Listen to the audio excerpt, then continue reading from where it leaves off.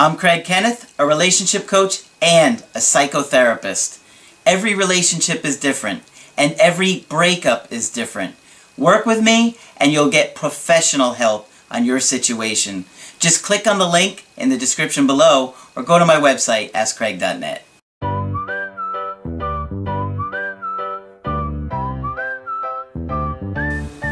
Hi there, I'm Coach Craig Kenneth. I'm Coach Margaret. And today we're going to be talking about where does confidence come from? And we're talking about early confidence, and we're talking about the whole story. That's right. That you don't always hear. Yes. One thing that you have to understand about people is that we actually kind of learn confidence in the first couple of years of our life. Yes. And whether you realize this or not, your parents help you to learn confidence even when you start walking for the first time. Absolutely. Because if your parents allow you to roam the environment, the house, walk around, toddle around, and get some independence, you learn to be confident. Right.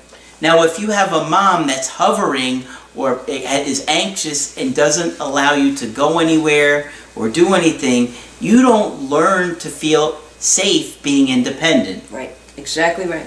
And that stuff happens so early that it's beyond when you even have any words. That's right.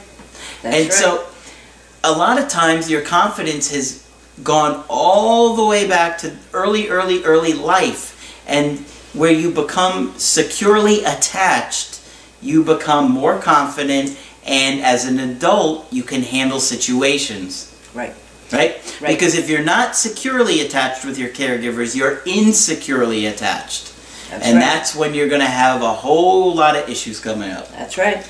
You become either anxiously attached, or you form an avoidant attachment style, and then there's the really challenging one. The disorganized style. I love you today and I don't like you much tomorrow. Yes. Yes. And it's hard for people to understand that it really does happen in those first few years of life. And I used to argue with you about it for a long time. You used to argue with me until he saw the light and gave up. It's true, though. It took a long time for me to really see how the early stuff really affects mental health. Yes. And so today we're going to be talking about confidence and how to become more confident, more secure. Yes. Right? Yes, and I'm going to talk about some really abstract stuff that I hope makes sense. And if it doesn't make sense and you want to ask us more about that, please feel free to do it. Mm-hmm. Now, the genius who came up with this term was Mr. Bowlby, B-O-W-L-B-Y, an absolute genius, who wrote from the 50s on, from the 1950s on. And he has done the basic work on human attachment. He started out by studying animal attachment. Because whether you know it or not, when ducks and geese hatch, they attach to the first moving thing they see as their mother. Yeah. And Mr. Bowlby went so far as to do some of that, and to study some of that. And how much more delicate can it be for human babies? All right, I'm going to give you the definition of a secure base, which is what he says all of us need in this world. A secure base is provided through a relationship with one or more sensitive and responsive attachment figures. We hope that's the parents. Yep. Who meet the child's needs and to whom the child can turn as a safe haven when upset or anxious. And who of us doesn't look for our mommy in one form or another when we're very upset and anxious? Okay, now of course later in life it's not going to be your mother. It's probably going to be your partner, your friends, and other people that you're really close with. Okay? But first and foremost, it's our mothers. Yeah. When children develop trust in the availability and reliability of this relationship, their anxiety is reduced, and they can therefore explore and enjoy their world. Like I was saying earlier, the toddler toddling around the house. Safe in the knowledge that they can return to their secure base for help if needed. So that the mother and the toddling toddler, that's hard to say, are a perfect example. The kid will come and grab onto mom's knee, and, you know, hug it for a while and interact with mom a bit, and then go explore the room a little bit further. Yeah. And he'll stay away for a while, as long as he feels secure, but when he runs out of fuel, he'll come right back to get another dose of comfort from mom. Yeah. All right? And I remember seeing many children who were in foster care in part of my career, and one of the alarming things was if they would fall down and hurt themselves, they wouldn't look for a secure base because they'd never had it. Wow. And I remember in my office one time, this very cute little girl hit her head. She was trying to get under my desk, and she hit her head on the desk, and she fell to the floor and cried, but never looked for me or her foster mother to comfort her. Mm-hmm. And that was very painful to watch, because you could see she already didn't think the world was a safe or nurturing place that was going to fix it for her. Yeah. Okay. And you can imagine how she would be as an adult. Yes. How would she be able to trust her partner? She very wouldn't hard. feel safe being close to a partner. Right. Yeah. So if you have a secure attachment, and it doesn't have to be perfect, there's another brilliant man who came along, that was Mr. Winnicott, and he said that we need a good enough caretaker. Yeah. Nobody has to be perfect. But if I fall down 4 times and 3 times you're there for me, I'll probably overlook that other one. Okay? And they talk about it even in our adult life. If we have a partner we feel secure with, we go out every day and explore the world. But we know we have this secure base to come back to. Yeah. Okay? Mm-hmm. And people who had a secure base will attach much more easily, and as Craig says, with fewer problems than those who did not. Yeah. And it's interesting, I saw some statistics when I was working on this presentation saying that 55% of the population has a secure attachment. The only thing I can say is I have not met that 55%. If it's that high, I will be a very happy woman. When you said that to me, I was like, no way. Yeah. And one of my other friends who's been a therapist for years said, I don't think it's that high either. Yeah. We wish it were, and in a good world it would be. Yeah, but I think it's closer to like 30%. Yeah, we don't know. Just an estimate of my guess. Yeah. But on the other hand, we're therapists, so we see the people who are struggling more often than others. Sure. Do. So, anyway, this is another gentleman I was reading who offers some suggestions. Now, I know this sounds kind of crazy, so bear with me, on how to increase your own secure attachment now that you're a grown-up. Mm-hmm. Okay? And this is going to directly tie to your confidence level. Yes. And how you handle yourself in a romantic relationship. Yep. The more secure you are and become, the more you're going to exhibit qualities of magnetic people Yep. that are attractive and fun, Yep. and they're more present and emotionally available in their relationships. And overall confident in themselves and the world. Mental health, Yeah. they're all tied to this. Absolutely. Absolutely. This gentleman suggests that we try positive admiration cards. Now, affirmation cards. Now, I've seen that suggested for other things, but it makes more sense to me to use it for this, because in reality, what this gentleman is suggesting is that we can say some of the things to ourselves that our parents never said, in an attempt to increase our feelings of safety and reliability. Mm-hmm. Okay? So I'm going to read you a little bit of this. A positive affirmation is a short positive statement like, I am lovable, or I am a worthwhile person.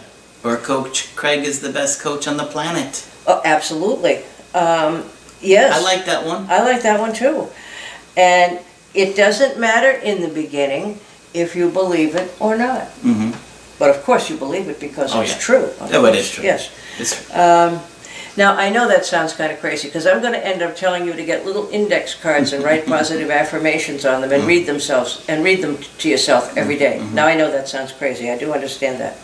If you are like many people, you have had a steady stream of negative thoughts running through your head for years. You're unconscious. Yeah, or your self-talk. You know, we're always thinking to ourselves, you know, well, here I am doing this, or here I am doing that, or there's that, or whatever. I mean, you may have had a parent that always said negative things, which Absolutely. we've talked about, how powerful your parents' words are. You're never going to amount to anything, and then you make it happen. And you make it happen. If there's one thing I'm still mind-boggled about after being a therapist for 35 years, it's the power of parents' words to children. Okay? These negative tapes, I realize this is an old fogey metaphor, these negative tapes play in the background like nagging chatter.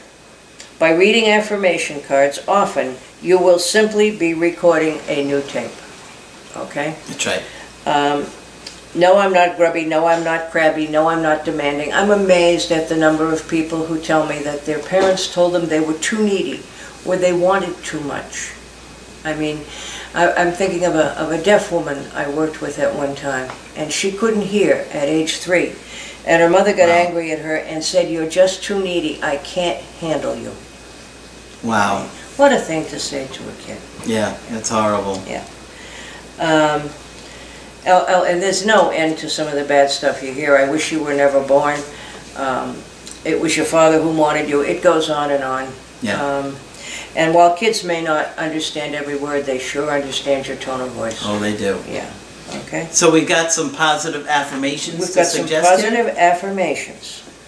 We already have the first one down. Craig is the best Yeah. therapist in all of the world? Well, I said relationship coach. Okay. I'll let you be the best therapist. I'll be the best therapist. You be the best. Yeah, okay. That sounds reasonable. Now, says this guy, this is a psychologist named Dr. Shorey, S-H-O-R-E-Y. He said, if you don't think that repetition results in new tapes being recorded, consider this. I can sing the Pepsi commercial song from 1976 word for word. Okay? Now, you may not all be old enough to do that, but I can also. And I think they played it at 2-second intervals on the radio. But his point here is to tell you that repetition makes you remember. Yeah. He goes on to talk about the advertisement for Life cereal, which again I remember. I don't know how many of you do. I had something funny happen today. The one guy I did a call with today, he started our call by whistling my theme song. Which is? You Oh, know your that? theme song, yeah. Yeah. For nobody had done that before. That's funny. He got nervous and he couldn't Yeah. whistle, but he tried. It was funny. cute. But there was a Life cereal commercial, and there was a little red-headed kid named Mikey. And this shows a couple of kids, and they're saying, let's give it to Mikey. He hates everything. Give it to Mikey, and he likes it. Yep. And the whole ad was, Mikey likes it. So the guy is saying he remembers this nonsense just because it was repeated and repeated and repeated and repeated. So in case you don't believe that this works, he's just pointing out that it does work. So what do you think? Can you imagine yourself writing down on your, think about the last negative thing that was said to you, What's a negative thing? You're too needy. I'm not sure I want to be in a relationship with you. You're too needy. You always want something. So what would the opposite of that be? I'm a reasonable person. When I ask for something, it's only because I need it. Okay? And we shouldn't have to apologize for needing. But that's one of the major ones that people remember hearing. Yeah. You need too much. In other words, you take up too much of my attention. Yeah. Okay? And add to that the crazy circumstances some people live in. Okay? They could be on welfare, they could have no money, all kinds of crazy things could happen. They could live in an unsafe neighborhood, mother could be distracted by a very ill child, all kinds of things can happen. Okay? So most people look at you like you've got 3 heads. You say, you think I'm going to write on little index cards, I'm the best person in Kissimmee. I'm the smartest person in Orlando. I'm the most charming person you've met today. All the good things. And one of the things I have done for years, but I never took it this other step, is that I would ask people to write down the negative things they remember their parents saying to them. Wow. And this is a difficult exercise. Yeah. And as Craig says, you'll never amount to anything is one of the top ones. Okay? I know you'll be a slut or a whore. Ooh. Yeah. I know you'll be in juvenile hall, which we don't have anymore. And one of my favorites was, the woman kept saying to the kid, I know that as soon as you turn 13, you're going to want to hang out on the street corners and impregnate girls. But she didn't say it that politely. So what do you think he did when he was 13? Wow. He went to the corner and did exactly what his mother told him. So words are so, so important. But if you want to do it that way, you can. If you can write down some of the negative thoughts that your parents left you with, you know, and then we can look at unsaying them in the affirmation. Yeah. Okay? And how you felt when And they how said you them. felt when that was said. Right. Yeah. So the idea is to say to yourself the things, the good supportive things that your parents, for whatever reason, didn't or couldn't say. Okay? Yeah. It's a novel idea, but I like it, and it's a concrete thing to do. How many do you think they should do? I would start with 5 and set a goal for 10. Mm-hmm. Okay? Yeah. I'm a worthwhile person. Maybe you could put the cards randomly, like one in your car, Sure, on one a mirror. one in the bathroom mirror, Yeah. one in the bathroom. Right. One, you know. Yeah, you can put them anywhere. And I mean, this is not a novel, this is not a new idea. But using it to really increase your sense of a secure base and a predictable world is a new idea, and I liked it. And I don't see that you could ever hurt anything. I remember when I was a kid, people used to say you don't compliment your children too much because they'll get a swelled head. Yeah. Whatever that is. Do you know what that is? I don't know what that is. But I have never seen a case of that happening. I've never seen anybody become narcissistic because they treated themselves well. Or their child. Yeah, or their child, right. You're treating that child too well. Yeah, he's going to get a swelled head. Don't tell him he's good at anything. Yeah. Oh, look, little Joey is very mechanical. Don't tell him that. He'll think he's smart. That would be a That's good how thing. you build your That's child's how you- self-esteem. That's and how you build confidence. your self-esteem. And that's going to directly correlate to how they feel in their romantic relationships. Because we go directly from the first love of our lives, which was our caretakers, the first loves of our lives, which is our caretakers, and we carry that baggage pretty much into our romantic relationships. Yeah. However, there is a way to upgrade, okay? If you have an anxious attachment disorder, you can literally say to yourself, I'm exaggerating how dangerous the world is. I'm exaggerating how unpredictable I think people are. They're not all that unpredictable, you know? Even if my parents were there for me one day and not the next. Yeah. Loved me one day and yelled at me the next. Okay? Yeah. All right. All these things can help you to grow. And you can learn to be your own positive motivational coach. Many of us have been criticizing ourselves for years without restraint. When you do this, you strengthen the negative and anxiety-provoking pathways in your brain. Yeah. So being self-critical is in no way helpful. Beating yourself up. Yeah. You must refuse to beat yourself up. And many of us, for some reason or other, are very inclined to do that. Especially in a breakup. We are Yes. like, Oh. this is all my fault. All my fault. Yeah. If I had done, if I had done, if I had done.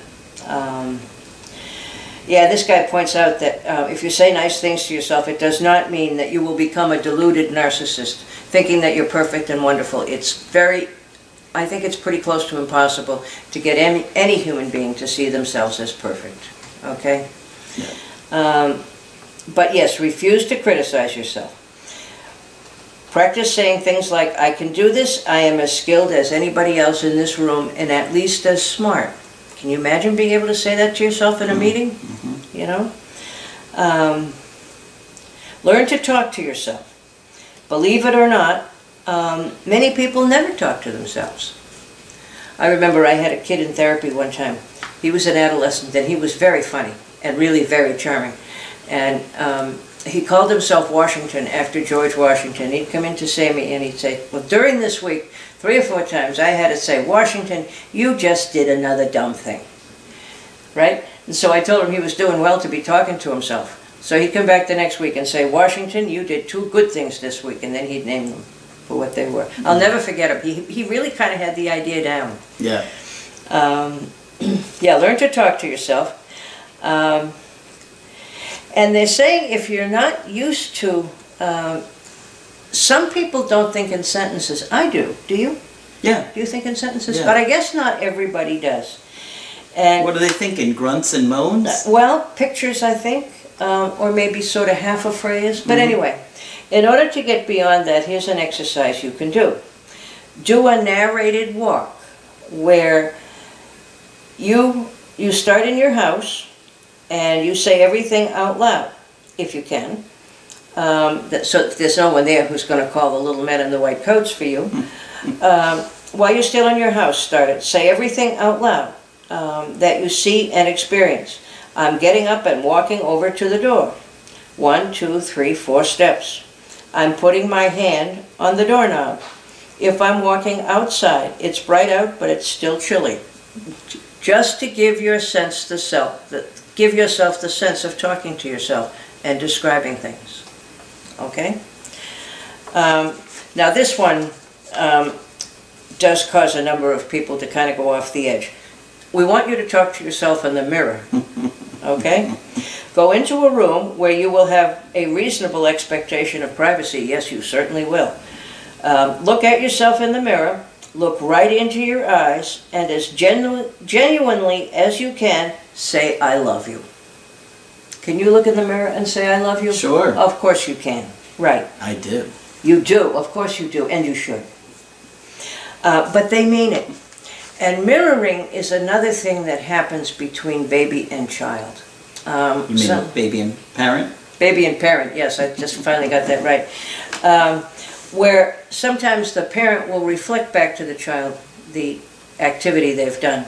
So mirroring can be very important. So I know it sounds nuts, but you want to get your face, literally your face, inside you, where it can continue to say to you, you're a wonderful little boy, Craig.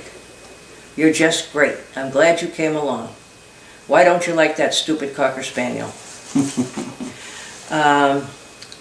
Try it. Remember, your emotional system doesn't know whether it's your mother talking or you.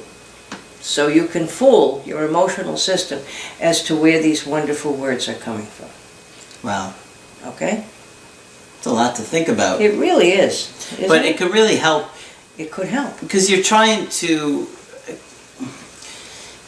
change your narrative. And that's so important, especially when you're going through a hard time like a breakup and your narrative is to beat yourself up and possibly take all those words that your ex had told you. Along with your parents. Yeah. Yeah. You know, I talked to a guy today that really felt guilty about the breakup because she told him it was all his fault. Oh. And you know I've been through a situation like that too with one of my exes. Yes. You believe that. You believe that everything that they're saying is true. And you actually will believe it over your own reality. Yes. And it can be really powerful. And this is one of the ways to become really invested in your own reality. Okay? You have to trust that when you're that little kid and your parents will be there for you, they're also not going to lie to you. They're going to tell you the truth. And what you remember is true, and everything that you say is true. But people out there are some very brilliant manipulators who can make people think that white is black and black is white. Yeah. Yeah. Don't fall for it. Don't fall for that, right. You got to trust yourself. Your reality is your reality. Yeah. Yeah. I was talking with someone today who said, you know, she'd been told by any number of people that her husband was right and she was wrong. And believe me, he wasn't right. You know. I also, again, talked with somebody today who was feeling terribly guilty about her last breakup and was trying to think of ways to make it up to this man. Wow. Yeah. And I think he would have been satisfied with them parting on reasonable terms. He would have been perfectly happy with that. Yeah. So I know it sounds kind of crazy, and there's nothing wrong with you if you think it's kind of crazy. Okay? But But, what if you try it? yeah, And what if you feel better? Yeah. Something to think about. well, this guy who wrote this article says that, you know, he has lots of people who can't bring themselves to look at themselves in a mirror and say, I really love you. But he said, if it's that meaningless and silly, why can't you do it? That's a good point. But it is sometimes very difficult to say something against what your parents have said. Okay? You're a terrible person, you're too needy, you're demanding all the time. Well, are you going to say, I'm a good person, I'm not needy, and I'm reasonable in all my requests? Well, you're disagreeing with your parent. That's okay now that you're a grown-up. Right? Absolutely. In fact, it's part of your job as a grown-up. Yep, absolutely. Okay. And that goes along with confidence. Yes, it does. When you believe in yourself more than what other people tell you is true. Well, yeah, absolutely. Yeah. Initial feedback is from parents, and when it's too negative, it can do a number on you for a lifetime. Absolutely. Any suggestion that there's a way to reverse that process, I'll try. So, Craig, after we finish this, we're going to go get our index cards. That's right. and We're going write to put them down. all over the place. We're going to put them all over the place. All right, so give it a shot and leave some comments below and let us know how it works for you. If you notice any changes in a week or a couple weeks, maybe they'll start those, messages. If the idea goes, if you say it enough times, you'll start to believe it. Absolutely. Okay? So you are all wonderful people. That's it. You sure about that? Yeah. Okay. As long as you're sure. Yep. I trust Margaret. All right, so if you want to get our help personally, just go to my website, AskCraig.net. You can sign up for the coaching option that works best for you. I do email coaching, I do Skype coaching. If you got to get with me right away, I do offer emergency Skype coaching. Margaret is also available for Skype coaching. So please feel free to sign up. Just click on Margaret on the top of the website, and that's how you can sign up with her. But that's it for this video. I'm Coach Craig Kenneth. I'm Coach Margaret. And we will talk with you soon. Hi, I'm Coach Margaret, a relationship coach and a psychotherapist with 35 years experience. Every relationship is different and every breakup is different. Work with me to get professional help on your situation. Go to AskCraig.net to sign up for a personal coaching with me.